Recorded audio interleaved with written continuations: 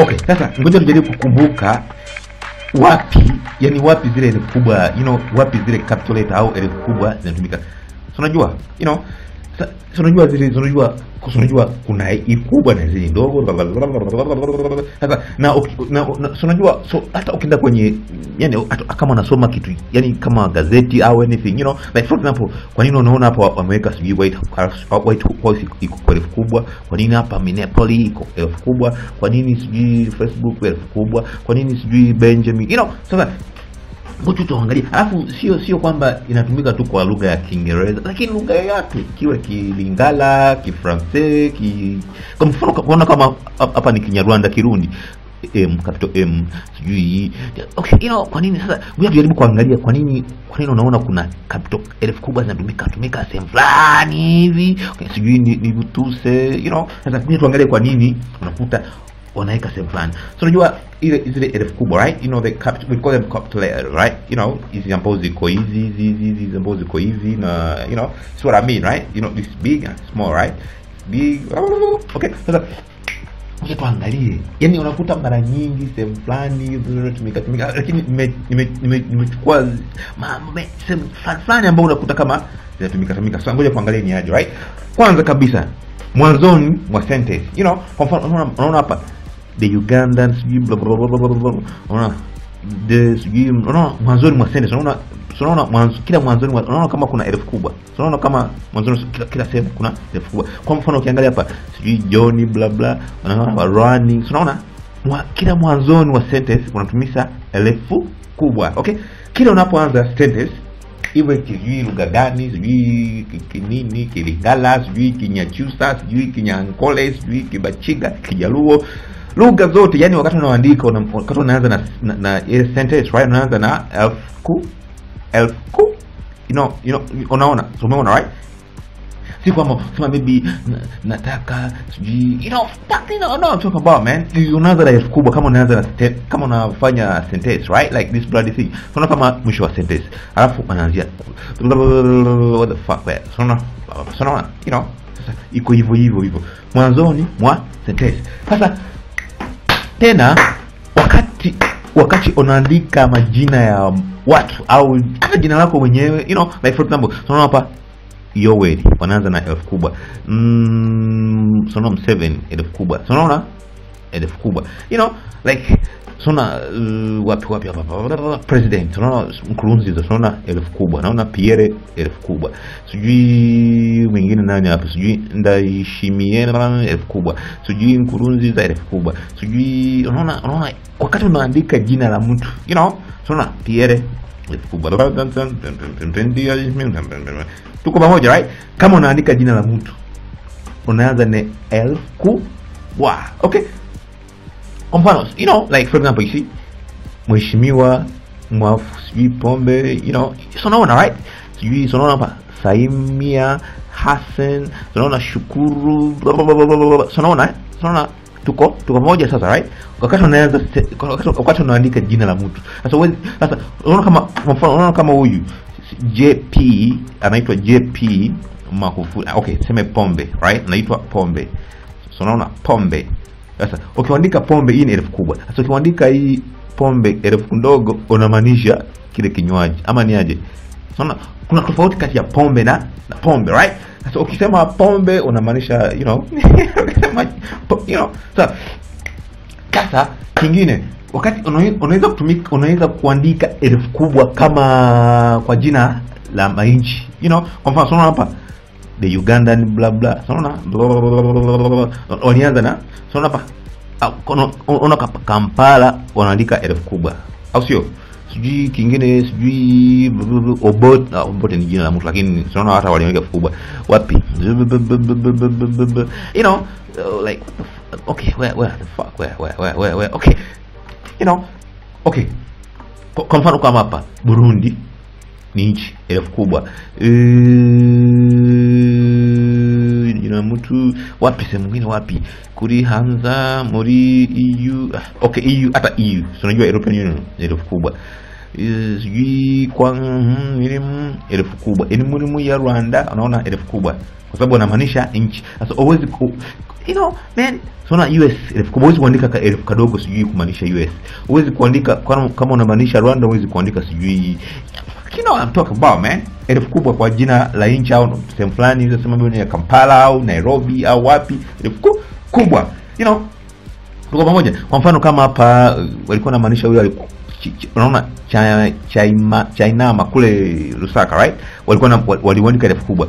Ukiangalia Zambia unaona herufi kubwa. Ukiangalia sehemu nyingine wapi Zambia herufi kubwa. You know, kwa sababu wanaongea unaona since Chamia is best, unaona Chamia is best in Lusaka. Tuko pamoja. Unaona?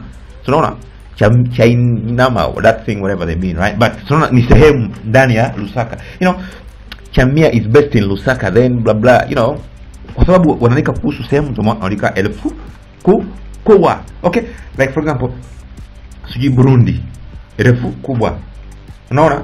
So you know man, okay, tena unaweza kuandika herufi kubwa kama maanisha siku, inaweza siku au mwezi au siku sijui wale inaitwaje kwa Kiswahili, sijui wanasemaje, sijui kama mapumziko, sijui I don't know you know what they mean holiday, right? So unajua na wanasema ni kama Christmas hivi.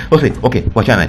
Kwa mfano hapa tukiangalia hapa tuone kama kuna sehemu walioandika herufi kubwa wapi Mungu wangu. Kuna neno yote ambalo waliandika wapi Mungu wangu. I know here man. Wapi hapa waliandika sehemu herufi kubwa. Wapi hapa nione. Kuandika siku waliandika hapa siku wapi Mungu wangu. Nigga fuck what you man. Hakuna siku. Okay, hakuna neno yote hapa ya siku. Hakuna. So, ruka. Okay. So kama unaona kama like Good Friday wanaandika hivi. Like for example kama unasema like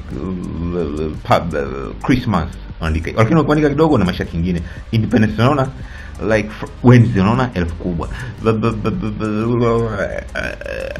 Heroes Day unaona herufi kubwa. Kingine nini? Bridge holiday, I don't know what it means, whatever it means, but you see unaona hizi herufi herufi kubwa, you know, all that shit man. So unaona hapa Easter, unajua Easter waliandika herufi kubwa, you know, siku ya bla bla waliandika herufi kubwa. Kingine Friday, unaona Friday herufi kubwa. Fuck we na kingine wapi hapa, man, you know what I mean man, siku unaandika herufi kubwa. Sasa kuna zile kazi fulani hivi itaitwa kama doctor, sijui teacher, sijui nini, you know, nazo unaandika herufi. Kwa mfano kama hapa okay, hapa walikosea. Hii waliandika herufi ndogo, napaswa kuandika herufi kubwa. Like for example, tuseme kama maybe wapi hapa. Nikisema maybe wapi hapa DP, okay, I don't know. Wapi hapa waliandika herufi kubwa Mungu wangu. Wapi. What the fuck? Like hapa waliandika herufi kubwa ni wapi? Okay, kama unaona president waliandika herufi kubwa. President inapaswa kuwa kwenye herufi kubwa. Tukisema hapa like wapi president unaona herufi kubwa president, right? You know, so many things man. Okay, unajua tu kama unamaanisha okay, kingine like for example ukisema kama like doctor, you know, wanaandika herufi kubwa, you know, so many things, you know. So tena yani kuna sehemu nyingi ambayo ya herufi kubwa. Kwa mfano kama unaandika jina la Mungu, yani God au Jesus, man, like it's what I mean man. Like for example kama unaandika jina like God, kuna tofauti ya herufi kubwa. Ukiandika herufi kubwa unamaanisha zile God zingine zile, you know. So kusema Christmas nayo kitu kingine, right? Like for example kusema Christmas, you know, anything about God man, like man, you know what I mean nigga. God, vitu vya Mungu unaandika herufi kubwa. Okay, na any I say yani kwa mfano kama unaandika majina ya kampuni, nikisema hapa kwa mfano kama hapa kuna Airtel kubwa, nikifuatilia hapa nisome pitie, okay, niseme Amazon herufi kubwa. Nikisema kampuni gani nyingine sijui Z bla bla, Airtel kubwa, you know man, so many things man, you know, na Airtel, naona Tigo, you know, kila kitu yani kwa sababu unamaanisha kampuni, ndio maana wanaandika herufi kubwa. Like kingine yani kuna sehemu nyingi ya right. For example, unaweza kuwa unataka kusisitiza maana ya maneno au maybe kama matusi hivi, like for example kama mtu akisema bullshit, walikuwa wanataka kuonyesha, ndio maana bullshit waliandika kwa herufi kubwa, like man I don't know nigga, but like for example unaona kama waliandika alcoholism, yani kumaanisha ulevi, kutoa ile maana kama walikuwa wanazungumza kuhusu ulevi, lakini ndio maana waliandika herufi kubwa, yani kama unatukana hivi, kama vitu mingi, okay. Like for example here walikuwa hiyo maneno yanahusiana, ndio maana hapa White House waliandika kwenye herufi kubwa, sehemu nyingi, so unapaswa kuwa makini, kwa sababu wakati unatumia hizi sijui herufi kubwa, herufi ndogo, kwa